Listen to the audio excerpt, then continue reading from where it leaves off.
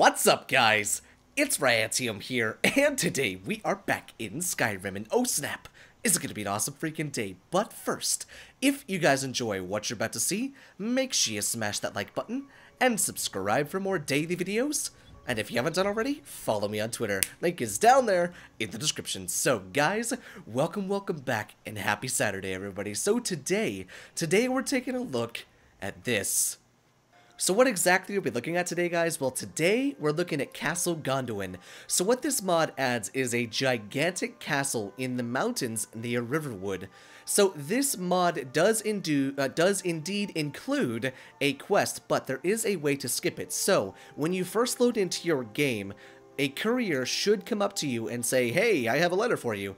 And what it will be is it will be the quest for Castle GONDUIN. But there are two options. You can either click follow the quest or skip the quest. And if you skip the quest, you just immediately have access to the fully furnished, fully fledged, fully upgraded Castle GONDUIN. But if you want to do it in more of a slow burn way and you want to see the backstory behind Castle GONDUIN, then you can do that too by following the actual quests. So what exactly is in this castle? Well, one, it can act as a player home with plenty of weapon racks and rooms and all sorts of that stuff. Mannequins, display cases, all sorts of stuff. It comes with followers, trainers, and merchants. It contains more than 40 NPCs, has customizable guard equipment, optional purchase quest, and triggered attacks, which means you can just basically have attacks on your own castle, which is kind of a neat thing. So let's go ahead and check this out, shall we? So I'm in fly mode at the moment, toggle collision mode with the cheat room, or with the Sheogorath's cheat menu. So why exactly am I in fly mode first?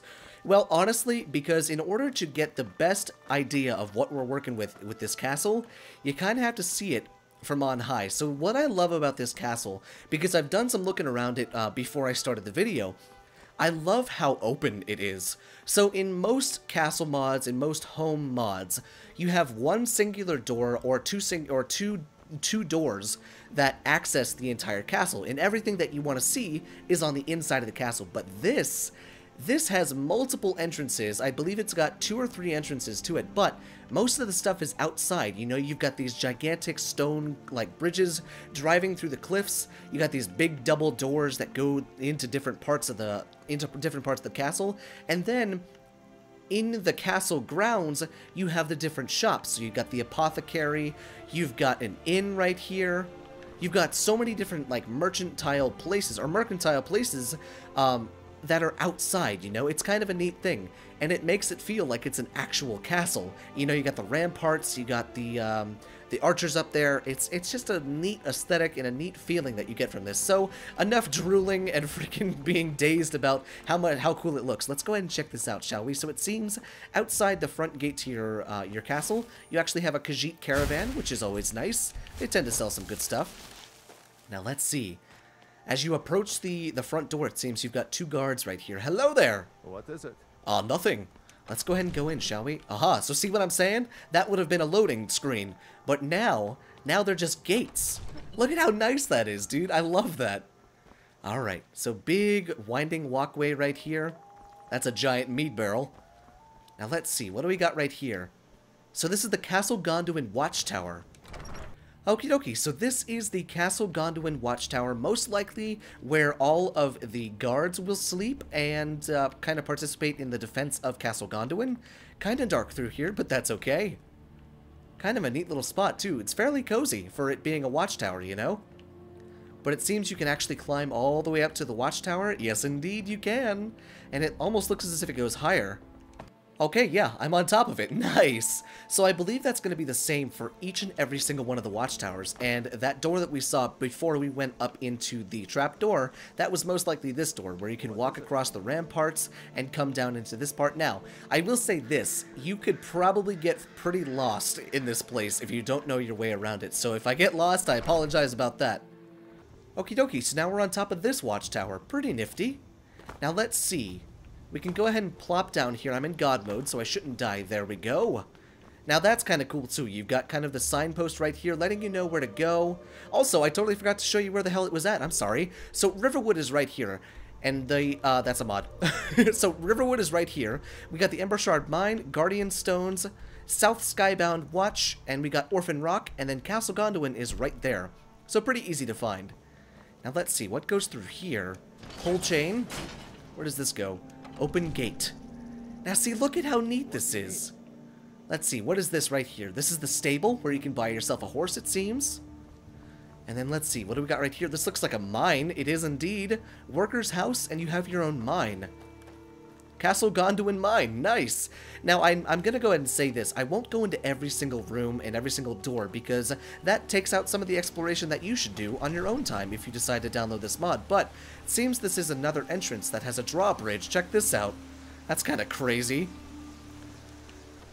Okie dokie. Now, let's see. This seems like it might be a mill. Oh, no, it's a cavern. Oh, okay. That's pretty cool. Alright, so let's see. This is kind of like the stable area, the mine area over there. What do we got over here? That's where we just came from. This is... Let's see, this is the blacksmith area. Ooh, check this out. So you have your own blacksmith kind of merchant. And the Traveler's Guard. Very, very neat. Man, this is straight up just like owning your own freaking castle. There is so much stuff here. What's this? This is the Castle Apothecary. And this is the Last Drink Inn. Very, very cool. So you could definitely participate in kind of the economy of what's going on here at Castle Gonduin. Kind of really cool, actually. Hello there, Mr. Archer. Oh, this is a follower. His name is Gareth. Nice. Such a beautiful little spot here, dude. Oh my god. This honestly reminds me of what you would see in Game of Thrones. That's just what that's the vibe I get from this. Now let's see, what goes down through here? More ramparts, it seems? Yes, indeed. Very, very cool. Okay. Very, very cool. Now let's see, what else is up here? I saw another walkway that goes up this way. And look at that, you got Bleak Falls Barrow. We got a view of that. That's pretty nifty. Alright, let's see. What is this? The Last Drink Inn has 2 entrances. Wood chopping block here. Kind of separated from the other stuff, but maybe there's another one somewhere else. Alright, now let's see. That's the Last Drink Inn. Yeah, that one. Now let's see. It seems... Wait, what's this? That's the Apothecary. Okay, 2 entrances. Nice. Now it seems as if that is the actual castle right there. Perhaps. Maybe this is like the throne room or something? Let's see what this is. Aha, the throne hall. Well, hello there, freaking throne room hall. Very, very nice. What is this thing? Is this just kind of decoration? It seems, probably. Now let's see. What do we got through here? Aha, my throne. My royal freaking throne. Look at this. Can go ahead and sit on it in my rags. Nice. Oh, and I just turned all the way around. Okay, I guess I'm an owl now. Oh my goodness. So like I said, I won't be going around to each and every single one of the rooms and the doors and stuff like that, because like I said, there's a ton of stuff to see in this mod, and this mod video would probably be about 2 hours long. So I'm going to leave that up to you guys. I just want to showcase the beauty and the size and the scale and all of that stuff of this castle. Whoa, did you hear that? That dude's voice was echoing in this hall. And that dog bark was. That's cool. Holy Jesus, this castle is freaking huge. Aha! The Lord's Chambers. Okie dokie then. So this is the Lord's Chambers. Hello there. Now is this like my chamber? Or is it the Lord's of the... Oh my. Holy God. Look at this. Holy freaking library. Oh my God. That's a lot of books. That's a lot of books. Holy Jesus, what is this? Let's see. What goes through these rooms? Oh my god, there's a dog in here. Hello! Rex, what you doing there, big guy? Okay, so there is a lot to explore in this castle, dude. Oh my god. This is basically like having your own, what is it? The King's Palace. Like, not even kidding. Like, the palace that is in Windhelm, this is basically like having your own version of it. Because that's what the inside of this is modeled after. And it certainly models the size of the freaking King's Palace pretty dang well. Holy freaking Jesus, dude. There is so much storage for so many different things. Oh my god. Oh my Jesus. Okay, so yeah. There is a lot to this castle. Holy freaking hell. There's probably secret passageways if I had to guess. Oh my god. There's probably so much freaking stuff in here. Open reinforced door. What? Oh my god. Have a vault. Holy Jesus. Okay, so that's kind of crazy. Oh my god. So you have your own massive freaking vault filled to the brim with gold and gold ingots. All of that stuff. Look at this. That's the crown of Baron Zaya. Dang, dude. Okay. Okay, I gotcha.